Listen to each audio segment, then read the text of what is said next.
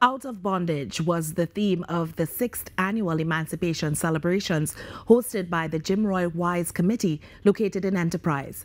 President of the committee, Jenelle Small Cummings, stated that the 40-year-old committee will continue to provide the diverse culture of Trinidad and Tobago. More in this report.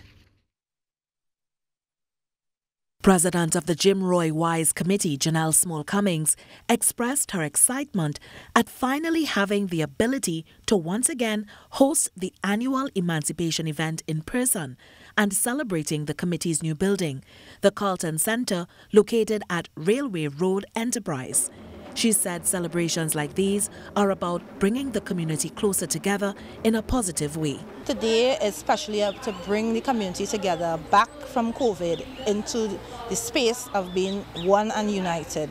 As we say, out of bondage. Today is really, the theme is out of bondage. So we're promoting coming out of COVID, out of bondage. Shoguanas Borough Corporation Alderman Stacey Murphy shared that celebrating emancipation is not just a reminder of being released from physical bondage, but mental ones as well. You know, Bob Marley has a saying, emancipate yourself from mental slavery. None but ourselves can free our mind. That is what it means to me, a freedom of mind, a freedom knowing that as a black African person, I can be whoever I want to be. I could be a doctor. As a matter of fact, I'm an attorney.